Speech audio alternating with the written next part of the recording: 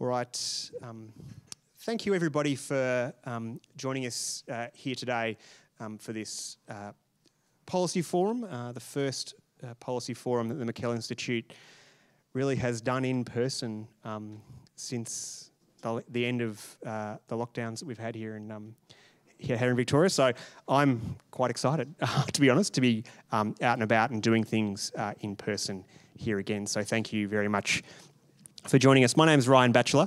I'm the Executive Director of the McKell Institute here in Victoria. For those of you who may be not familiar with our work, we're an independent, not-for-profit research institute, what many of you may know as a think tank, whose mission is to engage in public policy debate, particularly here in Victoria to look at Victorian issues, but we've got offices in Sydney, Brisbane and Adelaide, so we obviously think about issues amongst the states and also at a national level. And one of the things that we're really interested in is how we can think about innovative solutions to contemporary public policy challenges, and that's our overarching mission, and one of the reasons why we're really interested in engaging in today's debate. Can I begin by acknowledging the traditional owners of the lands we're meeting on here today. We're meeting on Wurundjeri country, and I'd like to pay my respects to elders past and present, and to acknowledge the continuing role that the Wurundjeri people have in caring for this country, and the important role that they and other Aboriginal Victorians are playing in what I think, for those of us who may be watching this presentation later or joining us from interstate, the really leading way that Victoria is taking forward its relationship with its First Nations people through the treaty and truth processes that are underway right now. And I think it's important in forums like this to acknowledge that there's a lot of really interesting and important work being done to both recognise, tell the truth and heal, and think about how we take the relationship that we have with our First Nations people forward. I also wanted to, before I introduce today's panel and speak a little bit about what we're going to be talking about here today, also to acknowledge that it's International Nurses Day, and a good day to be talking about what the future healthcare challenges are. So we probably also should say thank you to all the nurses out there. Those of us who are joining us here today, and I'll introduce Kirsten in a minute, but to the others who've been working tirelessly throughout this pandemic. Just a couple of housekeeping matters as well. There's sandwiches and food at the back, tea and coffee facilities. Please feel free to eat. We want to make sure that you guys aren't sitting there on an empty stomach and letting those tasty sandwiches go to waste. There's bathrooms out outside the front door. We are recording today's proceedings because we want to have a record of the conversation. We think for those who couldn't make it here in person today, it's a good opportunity. If anyone's concerned about that, come and talk to us. There's collection statements that are on your table. So if you want to get up and ask a question, you'll be captured on camera. So just understand that. So we've joined by some important voices here today in this conversation, really to bring a diversity of perspectives. And so I thought I might introduce the panellists to you from, I don't know whether that's left or right from where you're sitting, but from this end to that end. Kirsten Davidson is joining us. Kirsten's an experienced clinical nurse consultant at the Royal Children's Hospital, working as both a nurse and a nurse educator, working on the EMR and informatics team. For those of you like me who find the world of acronyms bewildering, Kirsten, I assume that's electronic medical records. That's right, good. She also has a clinical nursing role working across a number of specialist teams. So we're interested in getting her perspective from both of those here today. Beside me is Dr. Roderick McRae. Dr. McRae is a consultant anaesthetist and intensive care physician at Monash Health, and also, interestingly and importantly for today's discussion, the Victorian president of the AMA, and holds a long list of other important jobs, and which I won't go through in detail, but to understand that both from a practicing clinician's perspective, physician's perspective, but also as a representative of the medical profession, and engaged in a number of key health policy bodies. We're really interested in the conversation and the contribution that Roderick will bring today. Sitting next to me here is Dr. Angela Jackson. Angela is the lead economist at Impact Economics, a health economist who's served previously for 6 years on the board of Royal Melbourne Hospital. So has got some views from a governance and academic perspective, I should say, although practical academic, I would say, rather than a... and Angela, I should declare that Angela and I worked together in a previous life when she was the Deputy Chief of Staff to the Finance Minister in the Commonwealth Government some years ago. And Brett Newstead is a director with Zebra Technologies here in Australia, and in that role he advises healthcare providers on how they can efficiently address the key issue of healthcare worker fatigue by using mobile technologies and to digitise processes to facilitate better outcomes in healthcare. And from the McKell Institute, we're really proud that Zebra Technologies is partnering with us to bring today's discussion to you. So we want to thank both Brett for participating, but also Zebra Technologies for helping us put on today's discussion. Basically, the format today is that I'm going to ask each of the panellists to say a few words, give a bit of an introduction on the theme about what are the challenges facing the Victorian healthcare system beyond the pandemic? What's coming next? What do we think those challenges are? And how do we deal with them? By way of scene setting, I think that we're certainly meeting for this discussion at a very interesting time. I think from our perspective, when we put some of this in the material, there's certainly what we're seeing post-pandemic is a real surge in demand, in healthcare demand, both from the pressures that accumulated and the issues that are facing us as a result of the pandemic itself, but then also the impact that deferred treatment, people's inability to access the system during periods of lockdown or reprioritisation, and what that's meaning for patients. The other big issue I think that we're facing is on the staffing side, that healthcare workers, both everyone from the consultants, the doctors, the nurses, through to the other types of orderlies and other support staff that work in our hospitals, have just been doing a Herculean job in the last couple of years, and we are seeing more and more stories in the paper today and previously about the impact that that's had on our healthcare workforce. And so I think there's a real challenge there in figuring out how we deal with that. And the other issue I think that's confronting us is that there's budgetary pressures that across the board, both here in Victoria but also nationally, there are pressures on our government budgets, there are pressures on health budgets, and figuring out how we deal with those challenges and how we make sure that the system is able to deliver what the patients need as we move forward in a complex and challenging fiscal environment is another thing which we I think is worth considering and worth discussing. That's kind of all I wanted to do by way of scene setting. There's obviously been a lot happening contextually here in Victoria with the Victorian state budget. I'd say a couple of weeks ago. We've got a federal election in 10 days' time. That's coming very soon. So there's a lot happening, there's a lot going on. And what I want to get out of today and what we want to get out of today is a really interesting conversation amongst our panellists, but then also from you, the audience members, with a bit of Q&A after we've had a bit of a discussion up here. So we'd really encourage you to be thinking about some of the questions that you might like to ask us as we take this discussion forward. So I might start, Kirsten, if I can, by getting you to pick that microphone up.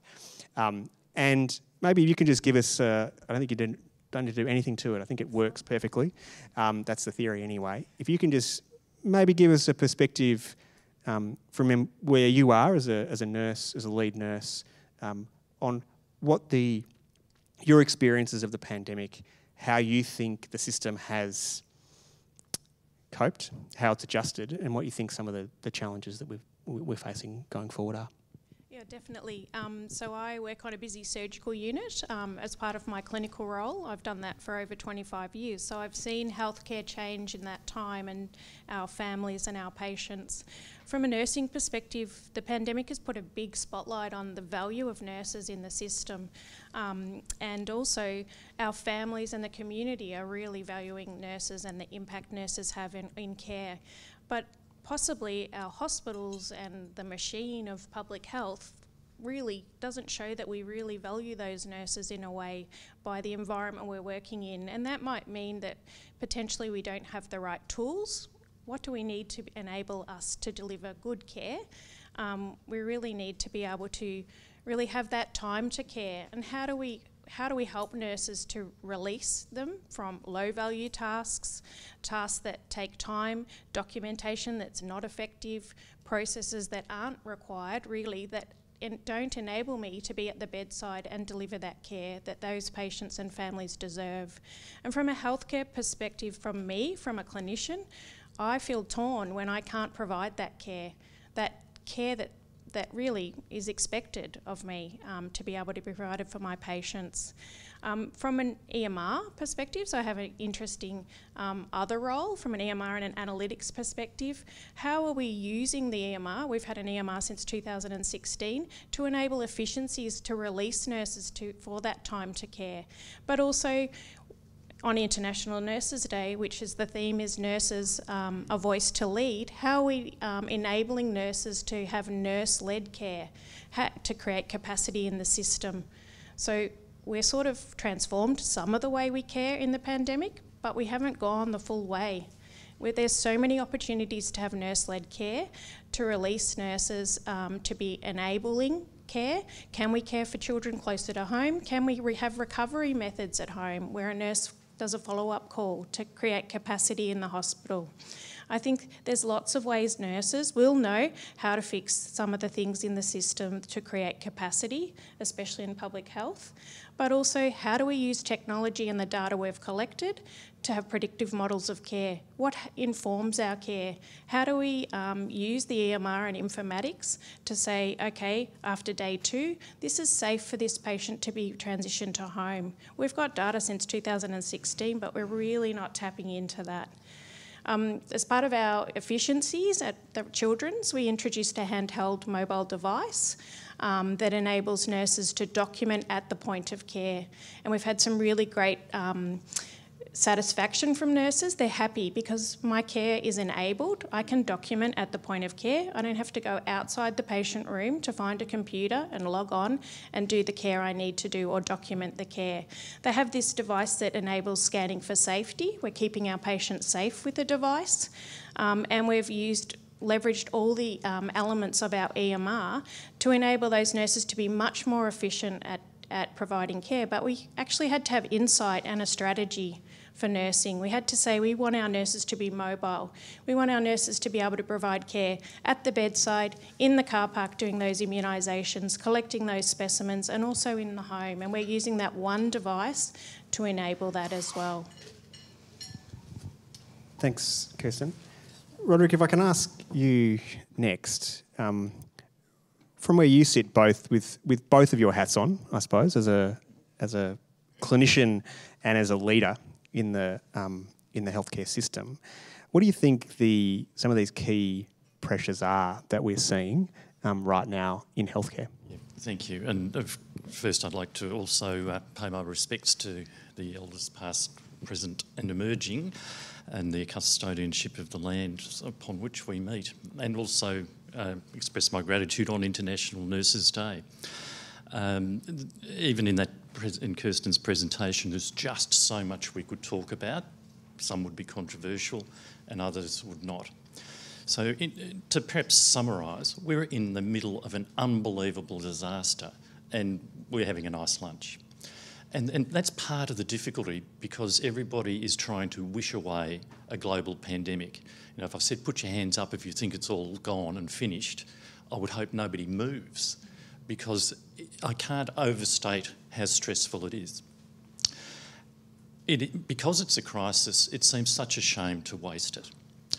So AMA has done a lot of work with government trying to improve things, and it's across, we picked 4 key areas: primary care, or you'd know it as general practice; mental health, and that's across public, private and everywhere in between; the catching up with the lack of patient care, and I can assure you at the end, in 25 years, the number of people who've had significant mortality, or well, morbidity I should have said, mortality being very significant, and mortality as a consequence of their deferred care or something they didn't reach is going to way outnumber the people who have certainly died from and even had significant morbidity, perhaps as we translate a little bit into long COVID, going to completely outnumber it. And then there's the public hospital system itself.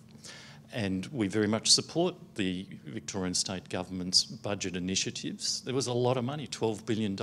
That's playing catch up for, I've been in the system 35 years. I know I only look like I'm 27, but throughout that time, there's been a lack of investment and capacity. We champion migration. We welcome the doubling of the population of Melbourne, for example, over the last 8 to 12 years. We haven't doubled the hospital capacity. We've relied on people like Kirsten and myself to run the hamster wheel that little bit faster. So 20 years ago, if you came in to have a major procedure, you'd come in 2 days before. 15 years ago, the night before. You'd meet, you'd think, you'd do that, and you'd have your procedure. Today, if you're 85 years of age and you live in Swan Hill, you go to the Royal Melbourne Hospital, you're invited to come in at 4 in the morning. Doesn't matter about other conditions, and just get in there and get out, with the hope that nothing goes wrong. And most of the time, nothing major goes wrong, but there's always a little bit of a thing. We're going to hear, I understand, from health economists, we've got problems with funding arrangements. I believe there are problems with the electronic medical record. But one thing I want to say is, out of this crisis, we have got to do stuff differently. One fantastic thing the Victorian government did after a lot of negotiation and encouragement was to get primary care general practitioners to vaccinate people for COVID-19 in their community, in their cultural groups, because we weren't getting the patients and the doctors and the vaccine all in the same room at once. And the sales pitch was, it's an investment.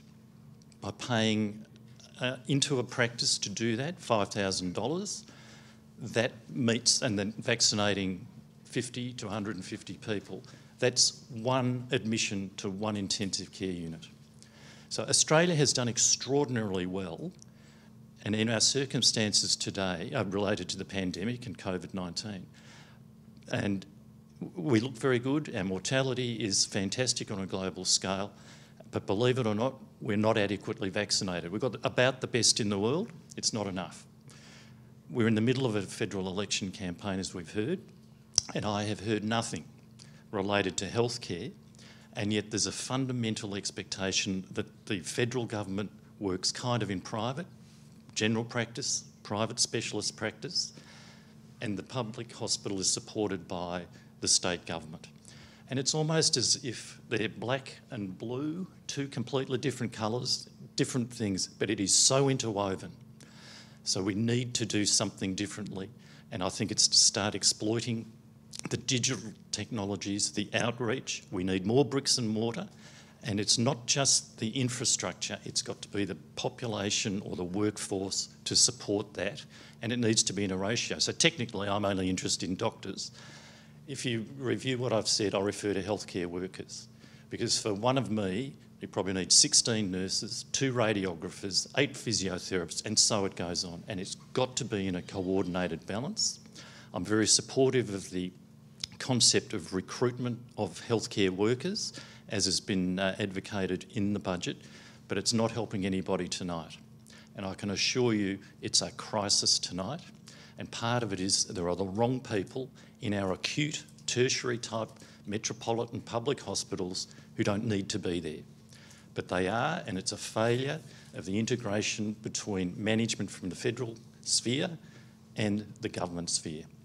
So they're essentially hotel requiring people, but they're not getting their assessments, whether it's NDIS, for residential aged care facilities, 900 people are sitting in your hospitals, literally, well, perhaps they're semi-recumbent, but that's all they're doing. And it's okay because the nursing staff are looking after them, but they don't need to. They should be looking after a different type of patient with those infrastructure resources.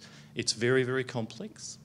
We had surge capacity management, and so a lot of industrial terms were kind of thrown out the window, and that was a good thing. It's a good national or state-based thing to do for the workforce, but enough's enough.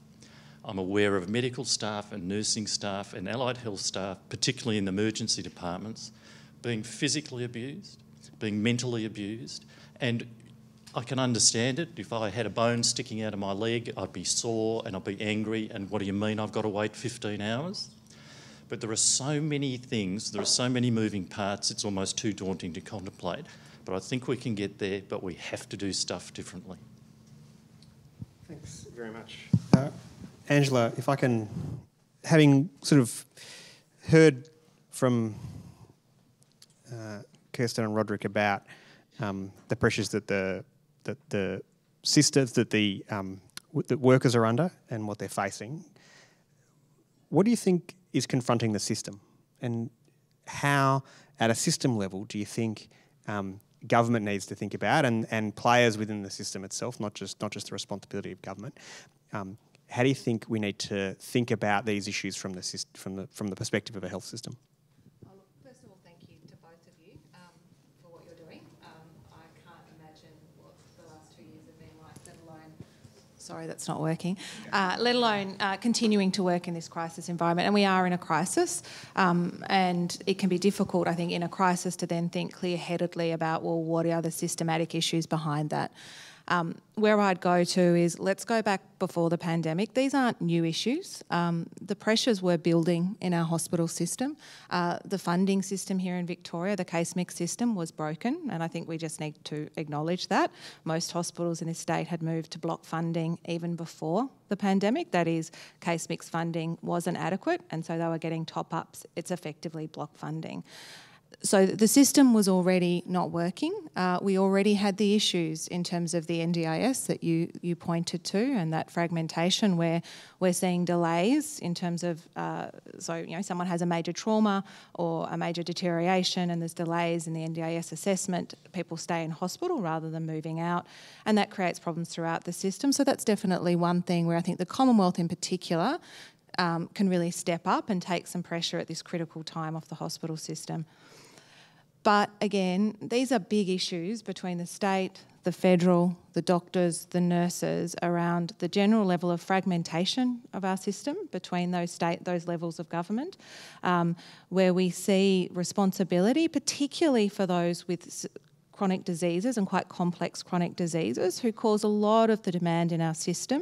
So they're the long stayers, they're the people who come back regularly.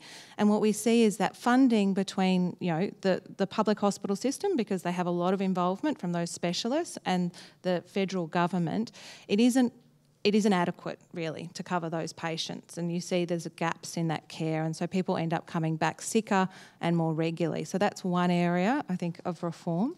Then there's private versus public. And I think that is, it's a difficult conversation to have, and perhaps one that's more political.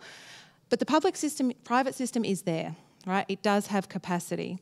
And when I see a public system near breaking point, and I see a private system not near breaking point, in my head I think, well, what's going on there? Why are we creating these silos between public and private? And we're not thinking about the capacity across the health system, having a bit bigger thinking, not so based on politics in terms of, and how can we use that capacity as well to alleviate some of that pressure, because we can't expect our public physicians to continue to operate like this. It's not safe. Care isn't safe at the moment, and we have a private system that we could be utilising more, whether that's around elective surgery, whether that's around moving some of these patients in terms of the NDIS, whatever it is. Let's take away our sense of we can't possibly think about this system as a whole health system, and how it can be best serving our community needs. So that's in terms of where I think we need to be thinking about some of that big system reform. And I'll stop talking because I could actually go on all day.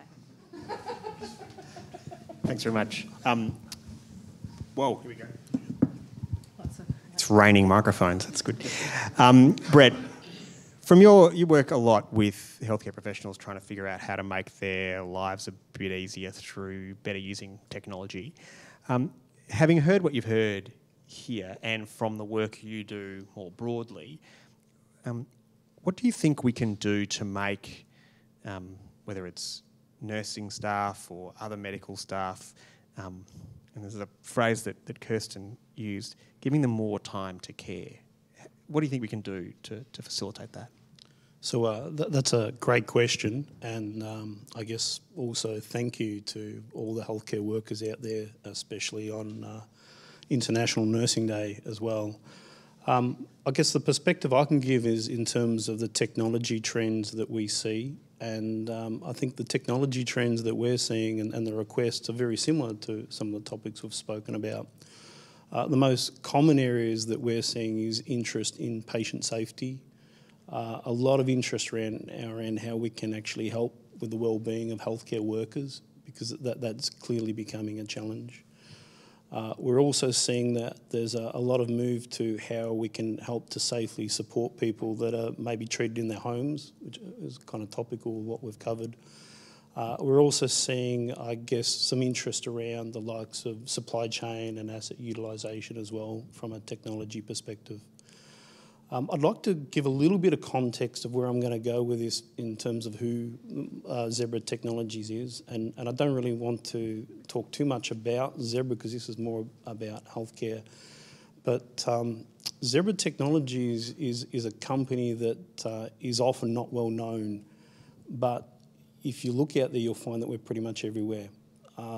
We do a lot of work in various industries. If you've been at home, you've had a parcel delivered by Australia Post or another global transport company, if you look closely, you'll see it's a Zebra mobile computer that they're using to do that delivery. We do a lot of work in that industry around helping to provide visibility, help the staff that are actually doing the deliveries and have full traceability through their supply chain.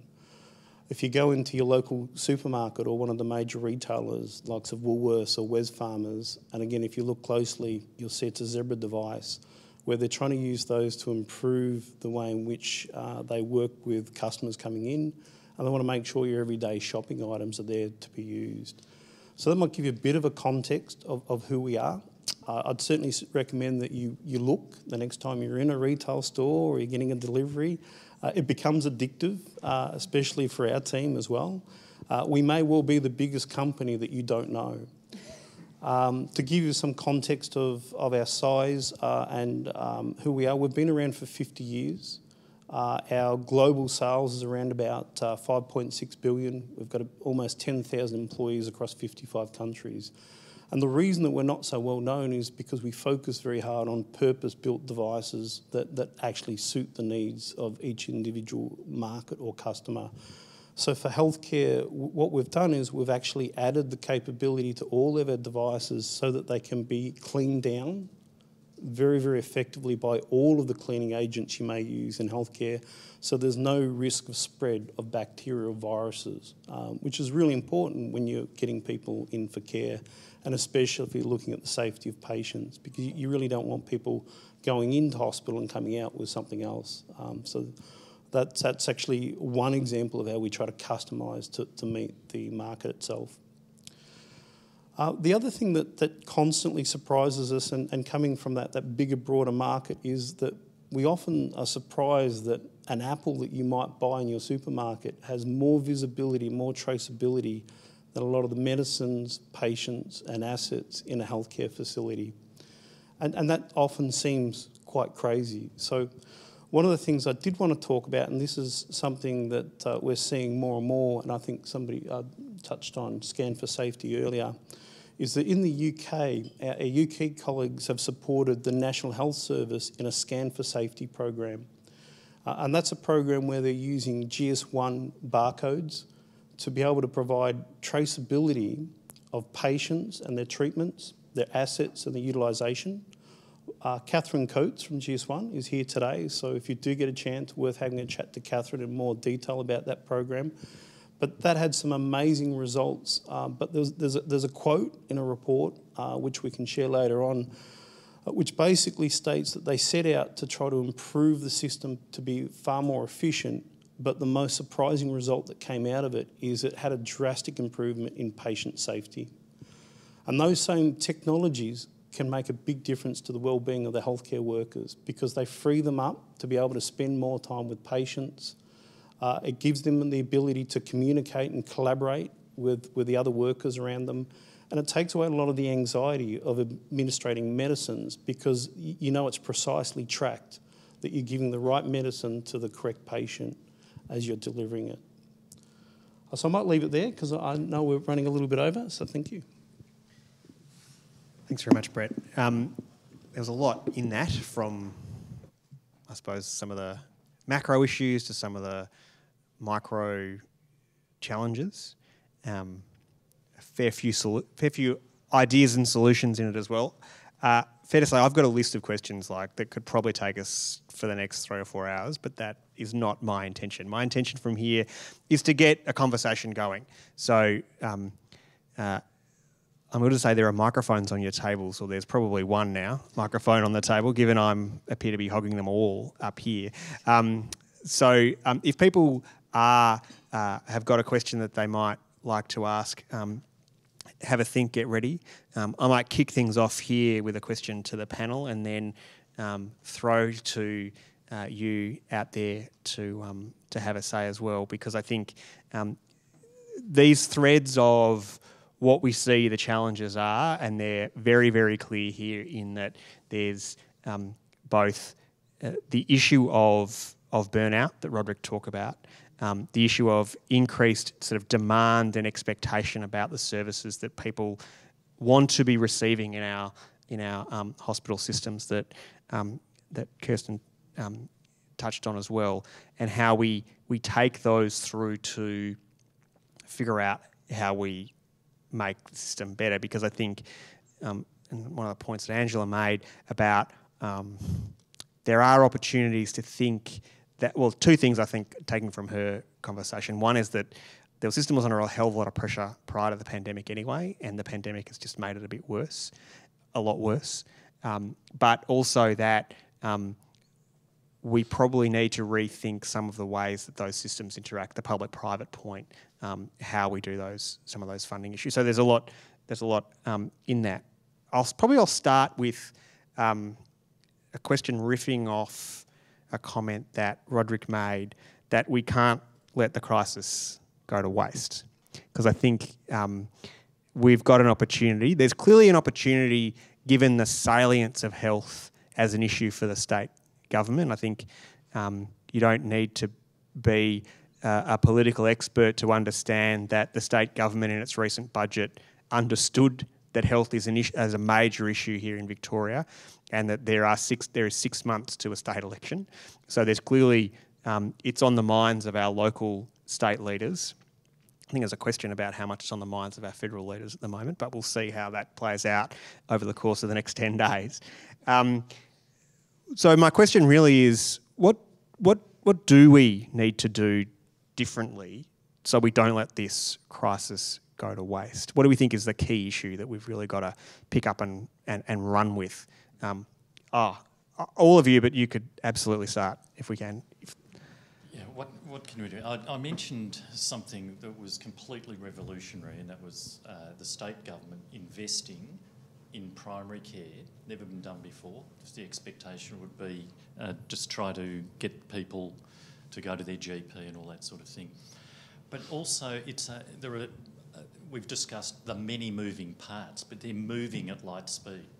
So when the pandemic was first discovered, people in my job were dying.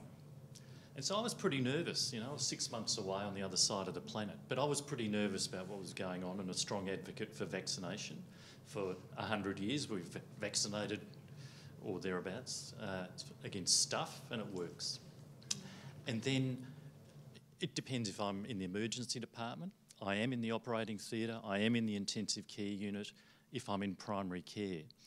And there was this raft of views, personal opinions, where everybody was in their practice of medicine, and they didn't know if they're in primary care, the person coming in the door was the most rabid anti-vaxxer and going to cough in their face. And guess what? Even in Melbourne, we've had examples of that. You know, rare, but you only need one. And if one person in this room has COVID, asymptomatic, they don't know it, we're all going to get it. If we haven't had it, of course. I'm already meeting people in the medical and healthcare workforce and in the community who've had it twice. You know, how greedy. But this is what's going on. And so nobody knows. So you look after yourself. The federal government, 0 out of 1 million in providing primary care practitioners, and that's all healthcare workers, medical, nursing, people going into people's homes with personal protective equipment. Like, unbelievable. The state government, not covered in glory, because I had conversations, and they said, of course, this is the gold standard, and you have to do this. And they go, my God, we've got 3 hours of equipment. You don't have to do it anymore. So Kirsten and I are working in a ward environment, and we had much less protection for ourselves, knowing that we're walking into somebody at this stage. They were diagnosed with a very aggressive form of COVID-19, the early alphas and betas, and we had less protection than the guy sweeping a hangar or a factory floor in case a bit of dust came up. Okay, so that's kind of the environment, but it's moved, and there's better protection, there's better opportunity, better investment. But it's not flash in primary care. They've had to look after themselves. They've had to go to Bunnings and buy whatever they could find on the shelf. And even then it's pretty ordinary. So we have to not discard these. And interesting, if you go back 100 years, look on the library shelves, blow that, another form of dust off, it's all been done before, and we've ignored it because we want to. Today, or earlier in the week, I read a newspaper article. Time to get out there. Go to the movies. Here's the best movies to see. Go to the movies, you're going to get COVID. Get on the train, go to the footy. And so in the healthcare workforce space, we're not dropping like flies, we're not dying, but we are getting sick. And many of us have children in primary schools. The education system is out of control. The business community aren't interacting. I have had 0 conversations with anyone in business. I hear them on the TV, catch a plane, do this, go out, go to dinner. And I've had no conversations with education.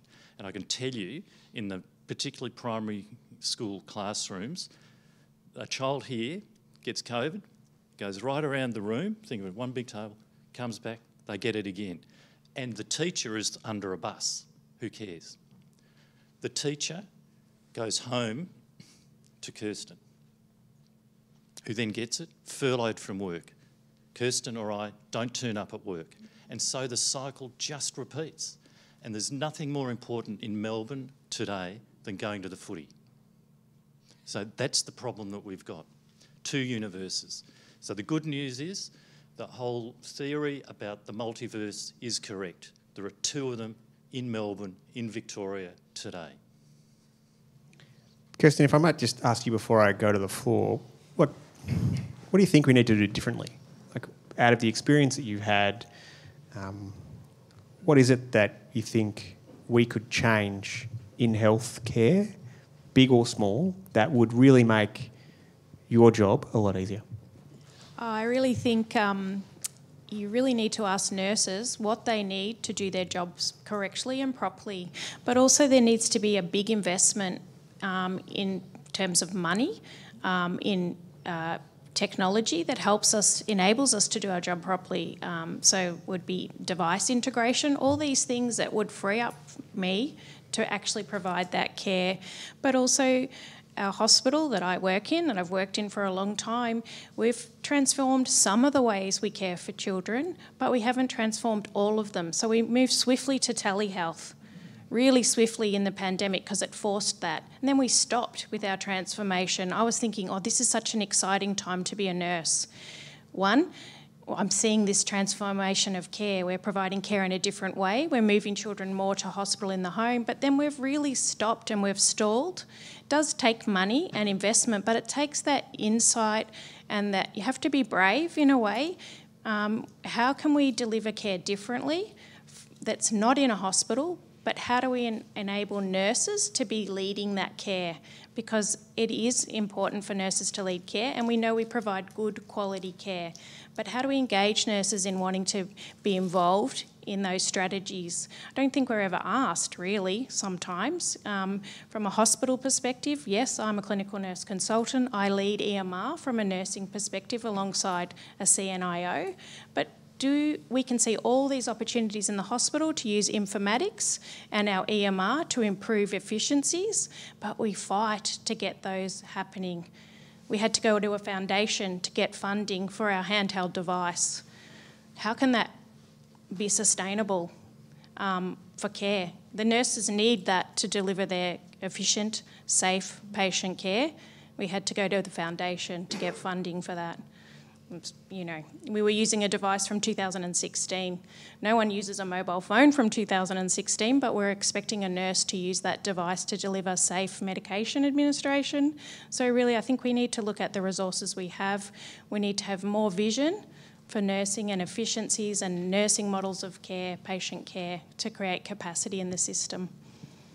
I think that's really interesting. I think that vision and combining the vision that we want to have with this moment where fast transformation and accelerators of change have really come to us, we can harness the good part of this experience and demonstrate that we can actually change fast when we need to, so long as we're changing in the right way and heading in that right direction. Yeah, of course. Don't mean to hog all of the time. I guess just to really put it on the record, there are several things going on at once.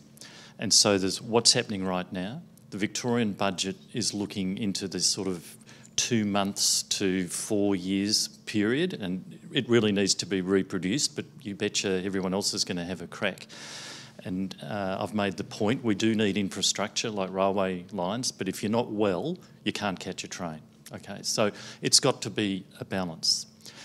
Now, there's no question we support the industrial instruments that are around, and people need to be paid proportionately, and someone needs to recognise that nurses and school teachers are completely underpaid relative to their contribution to the community. And then what's happening at the moment is a massive problem in the public hospitals, all of which have an emergency department. So it sounds like Kirsten's environment, there will be a 1-to-4 patient ratio. And that's very supported for all of the reasons it's very supportable. You go down to the emergency department. I haven't been recently into the Royal Children's Hospital, but I work at Monash Health, and there's a similar sort of children's hospital there. And you will have heard in the media this week, there was a very unfortunate event for an 8-year-old girl. That's the place where I work. Now, what happens is in the emergency department, the nursing ratio is kind of 1-to-35, if you're lucky. And what we need to start thinking about in the immediate term are some shorter, sharper changes. So if I've hurt my ankle and I'm sitting in a wheelchair in the corridor being screamed at by a psychotic patient in the emergency department, I'm in the way. I could actually sit in my wheelchair up in Kirsten's ward, because I'd still be in the way, but I'm not causing a 1-to-35 patient ratio in the emergency department. And that's when you're in the emergency department, because today every major emergency department has 15 ambulances outside with 1 patient in there, 2 ambulance officers. There's actually one and a bit ambulance officer because they're doubled up and volunteers and all that sort of thing. So this is good crisis management. It's what you'd want for the community to pull together. But if you need the next ambulance, you can't because they're parked outside the emergency department and nobody knows that you're there in the back of that ambulance, let alone that you're dying, because we've had a few episodes of that as well. And if you say, you're advised now it's going to take an hour and a half for the ambulance to turn up, so you get your neighbour or your partner or a family member, drives you there, and you're in the waiting room. The waiting room is invisible. Nobody knows you're there. And for example, if there's 8 children who are 8 years of age, how do you find the one who's dying? Because you haven't even assessed them. We haven't called Kirsten down from the road to use her years of experience to say, That's a sick kid. Bring him in. So these are the problems. So there's a problem tonight, there's a problem in a month, there's a problem in 2 years, and the budget, the Victorian government's budget, is looking to address into the early, medium, late, short term. We need to find something today, and an EMR is not going to cut it. We need more help, because every time the healthcare worker has their own mental health processes, and every day someone says, I just can't do this anymore. This isn't what I signed up for. I know I can do a whole lot better with the appropriate resources, and this is just not what I want to be part of, and I need a break. So we need to do something for tonight as well. Second one, yeah. I think, is it working? No. I just wanted to jump in before we go to the questions with something maybe a bit more positive in terms of what we learnt from the pandemic, which was, I think the big success was that hospital in the home program, where we saw, it saved our hospital system, let's be honest, and also in New South Wales, and it was trialled here in Victoria by the Royal Melbourne Hospital during the 2020, and so put up my hand and go, very proud of that, and the team there that did that. That really is, I think, one space where we learnt a lot about how we can increase capacity.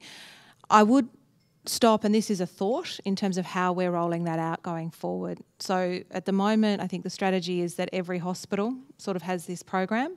That's relatively inefficient. There are hospitals in the US that are actually all virtual. So you can set up a virtual hospital where you gain the expertise in terms of, because the nature of care is obviously different, the things you need to think about are different. And I do wonder whether, yes, Royal Melbourne Hospital did it very well, led by, let's be honest, some of the world leading emergency physicians globally. But when you're asking for smaller hospitals to do that, whether that type of rollout in Victoria is going to get the same benefits, or whether we need to be thinking, is the next hospital in Victoria a virtual hospital? And so we think about the expertise that are behind that and how we might roll that out, how that may then integrate back to the hospitals where people are potentially being discharged from. It's not to say it's not complex, and as I said, it's possibly a bit of a big idea, but I think at the moment it always concerns me when we do IT at this really granular level. You're asking a lot of individual hospitals to carry that implementation. And it is quite, as we know, anyone who's been involved in an IT project knows, it's difficult. Whereas if we looked more towards centralising that expertise, it might actually deliver a better outcome and more world-class care in terms of this hospital in the home. Thanks, Angela. I did promise questions from the floor, so I will open it up if people have questions. We've got one microphone and a couple of microphones here. We'll figure out how to get them. If you could just introduce yourself and then ask your question, that'd be great.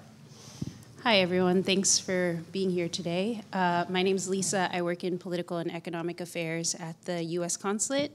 And you just mentioned the United States, an all-virtual hospital there. I was wondering what other jurisdictions, whether it's in Australia or around the world, do you see having models that are worth emulating? And then another question I have is around the really contentious conversations or conversations that aren't had between people who have different views about vaccines and vaccine mandates. I know in the United States that's raging, and here as well, and it seems like there's a lot of people just digging their heels in more to their different perspectives. So what are concrete actions we can take to move the conversation forward in a productive way, and people who do have skepticisms to answer their questions, talk about scientific debate productively. Thank you. Oh, that's a hard one. You can do the first half first. I think, there's obviously globally, and pointing to the US is interesting, isn't it? Because I think as Australians, we often look at the US and think, oh, they're nuts, right? I mean, let's be honest. And who would want to emulate their healthcare system? Because, they spend so much money. But, there's a lot of innovation in the US. It's very expensive and it costs them a lot of money, and, they probably over-service and all those sort of things. But I think it is useful to look to there to see, well, what is best practice, what's actually worked, and certainly, there's a lot of innovation. Israel has also, I think, is, sort of at the cutting edge of the hospital in the home type rollouts, and, has a very good healthcare system. So certainly there's examples overseas that we can look to that are doing this well. The vaccine question. Look, I'll be honest, I probably am not the person to, I avoid these. I've got friends who are obviously vaccine hesitant. It's difficult to engage. I think it's important not to demonise people, to understand fears, to empathise with those, and to point out, the factual, sort of the logical implausibility of their claims. But it's difficult. And I think, going forward, this problem is not going to go away. We need people to continue to be vaccinated, to stay protected, and probably increasing and being vaccinated now for flu as well, because our health system simply can't carry this surge of hospitalisations. So, yeah, but I'm not a... Briefly touch on that second point. Yes. Thank you. So I'll repeat what I said. The vaccines have been revolutionary in our ability to manage COVID-19. Now, so there's a couple of legs to your very reasonable comment. So absolutely, in the ideal world, I would sit down with a person for 4 hours and run through everything. I haven't got 4 hours. The pager goes, and that's the difficulty. What I can assure you, I've managed the patients who didn't want on the death certificate it was COVID-19 because they just didn't believe it existed. And part of that is the social media phenomenon in which we find ourselves, and people becoming engaged in black rabbit holes or all that weird sort of stuff. So if we had the resources and the time, we could sort of work our way through. Now, we have to be very honest, some people got knocked around by the vaccines. And as a consequence, many people have had the 2 doses, which we ludicrously call fully vaccinated. Like if I'm going to drive to Perth and I fill up the tank and it's empty by the time I get to the South Australian border, I can't think, well, I had enough petrol to get me through to Perth. And that's the problem. The early vaccines, the way the coronavirus works with our immune system, it wanes. That's why I say if you've had COVID, you might have 4 to 6 weeks of relative protection. You can probably still spread it, but you won't be that sick. So I'd love to go through and have the luxury of the time to go through all of those things. Because some people had a bad experience with the 2 doses, the booster, 3rd dose, they didn't want. And I'll repeat what I said earlier. We've got a phenomenally good vaccination rate. It's about 66% or 2/3. It's just not good enough because it's still whizzing around. Today, influenza is absolutely bashing the system. And so we have to encourage people to get the flu vaccine. The same people are often prepared to have the flu vaccine, but they don't want to have the corona vaccine. If I was a citizen in the United States, I'd be eligible for a 4th dose, but I'm not because I don't fit the criterion in Australia. But I am looking after the people in the hospital, as is Kristen, who are presenting to the hospital with COVID-19.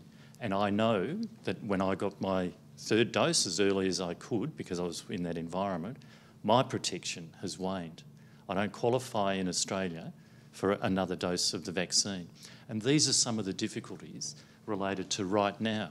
And there are people in my circumstances who say, I think I'll take that long service leave, which just means those people who are left have got a little bit more of a burden to deal with. Lots of moving parts. It's very, very complex. And we have so much information streaming. And the confusion, as I said, from business, restaurants, travel, hospitality, feel for them, but it's a completely different message to the healthcare universe. I might just add to that first question. So we actually see that the UK health system has a lot of similarities to Australia. They've got the National Health Service there.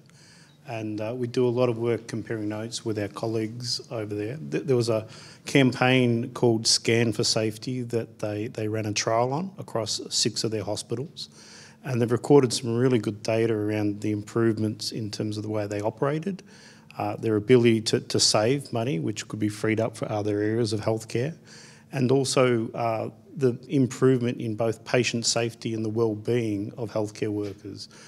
We can reference that, and GS1, Kath, who's actually on the same table with you, can maybe talk a little bit about some of the reports that are there. But we often do look to the UK because there's a bit more of a similarity to the Australian healthcare industry versus the US, which is quite different. I might just get last question in the front. So hi, I'm Alana Phillips from Organ On, and I'm a medical advisor.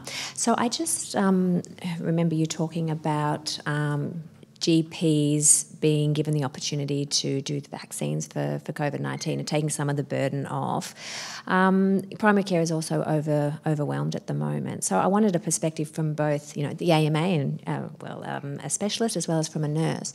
What are your thoughts with regards to task shifting other things? For example, if I think about in the context of contraception, perhaps LARC insertion, for the nurse to do that as opposed to the primary care physician, to free up the primary care physician to deal with other more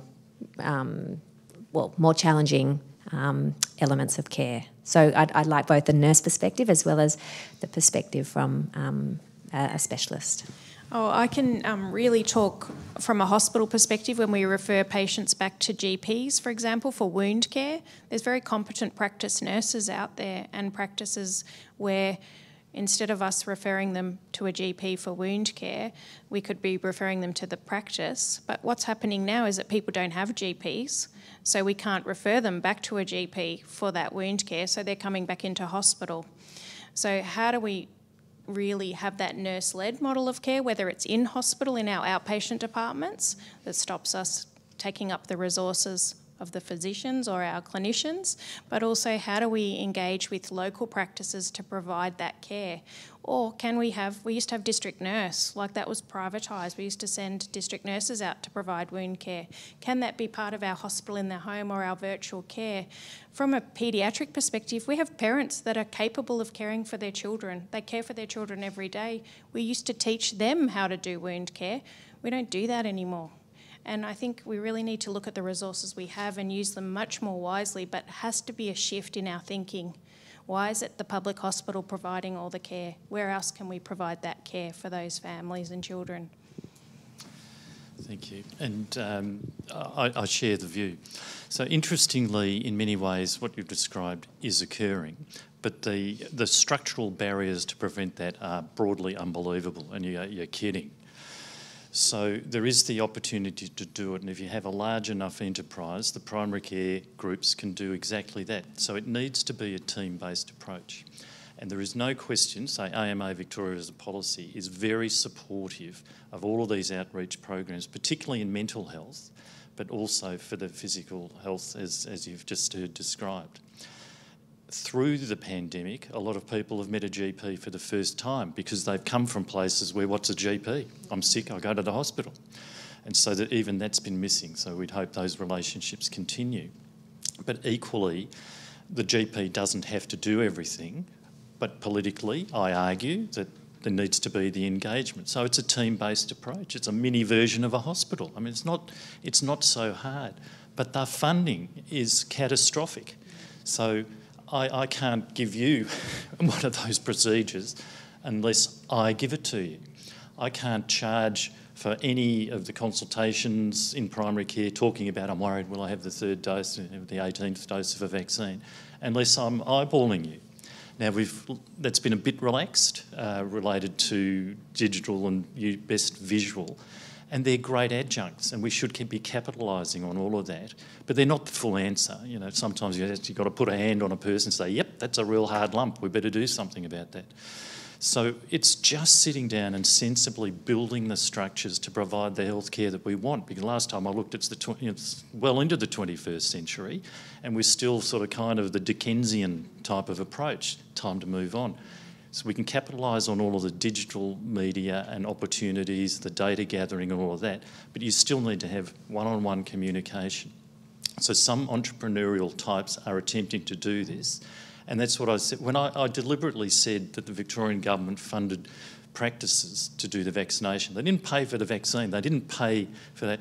They gave a dollop of money as the investment because it's illegal.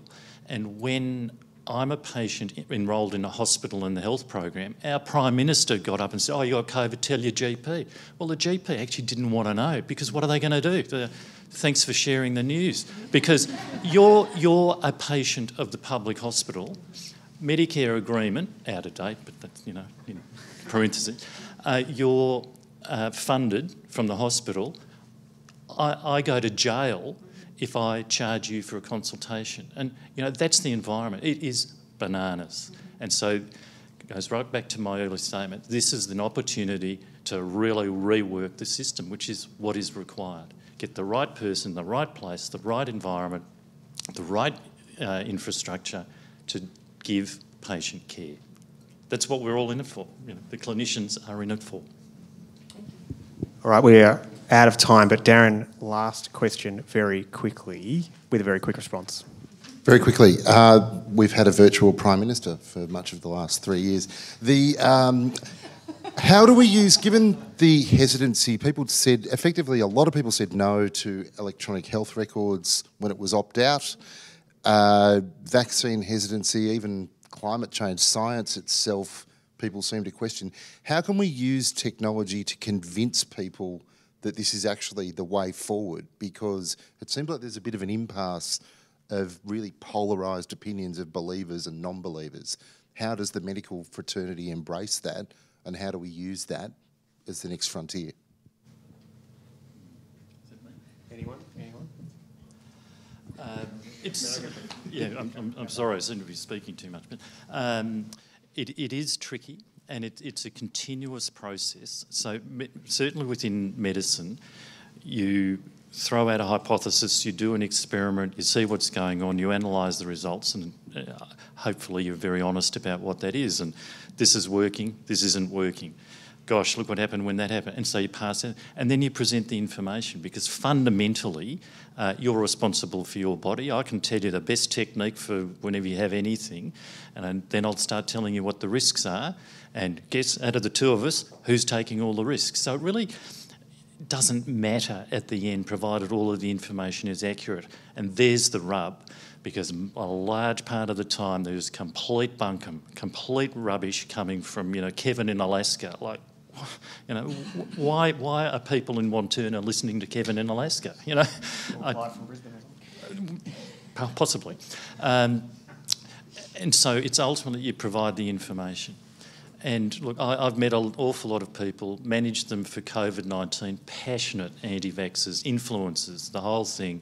They've had it, they completely changed their tune, okay? And that's a terrible thing for anybody. I don't wish it on anybody, but when they go, Kevin lied to me, it's a revolution. Yeah, so I think the core for technology for any solution is making sure that there's visibility of how it's going to help. And I think visibility and sharing information is probably the best way to communicate how you're going to make those improvements. However, social media may be a challenge for that, and we certainly don't have an answer for that one today. But I think overall, just making sure that there's that sense of what you're setting out to achieve when you're putting the technology in, the visibility that it's working, and making sure it's well supported. And I think you touched on IT projects being challenging. Generally, in our experience, that's more about making sure that the right sort of consultancy is done first, make sure it's a proven solution, and making sure that there's a support system that's set up as well, which is certainly a trend that we've run into, is that there's a lot of systems out there where service and support is actually an afterthought, and then that becomes a real problem once the project's deployed as well. All right, we are absolutely out of time here today. Sorry, Angela, I can't let you say any more. Thank you all for joining us. On behalf of the McKell Institute, I really wanted to thank you for coming and participating. These conversations only work when people come and listen and engage, and that's really what makes our job of stimulating debate about important public policy questions a whole lot easier, is people like yourselves turning up. We'll have more events over the course of the rest of the year, so please make sure you stay tuned to what they may be. I'd also like you to join me in thanking our panellists here today, to Kirsten, Roderick, Angela and Brett. Great conversation, interesting topics, some challenging views. So we really appreciate you all here. There's some sandwiches left. Please make sure you eat them, and we'll see you all next time. Thanks very much.